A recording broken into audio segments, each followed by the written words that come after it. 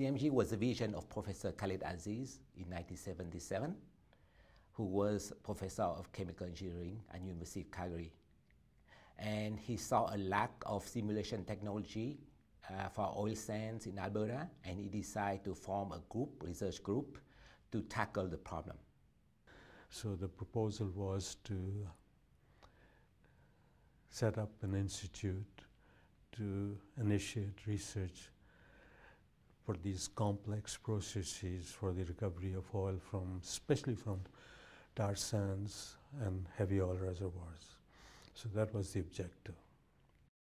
Early adopters were companies engaged in early-stage cyclic steam experiments in Canada.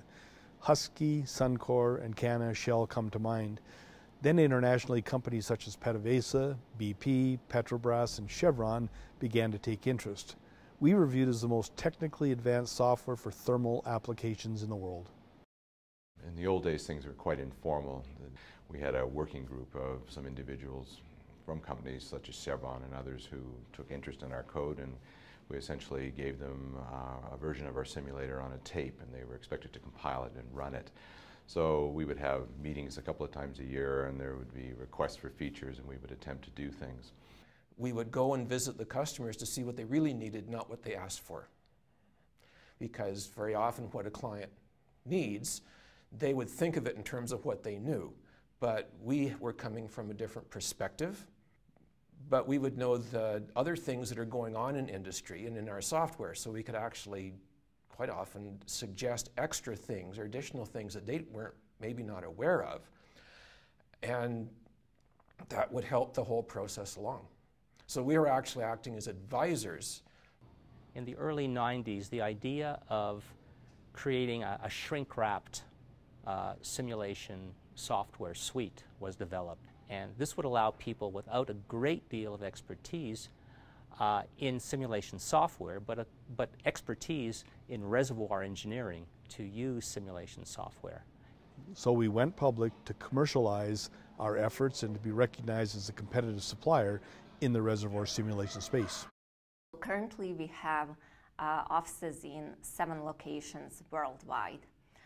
We also work with a number of agents in different countries from Oman, China, Russia, Mexico, and a number of other countries. What this allows us is to build our presence internationally. It allows us to provide customer support locally in local languages, and also to have that face-to-face interaction with customers regionally.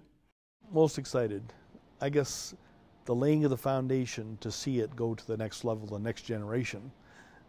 We brought together the right people to allow it to prosper, to grow, to keep the culture that we have started with and succeed into the future.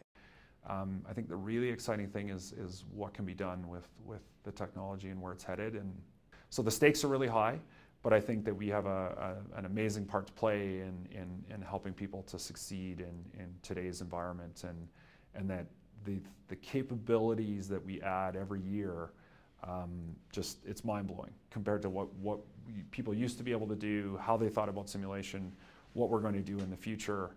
I think it's a really interesting place to be.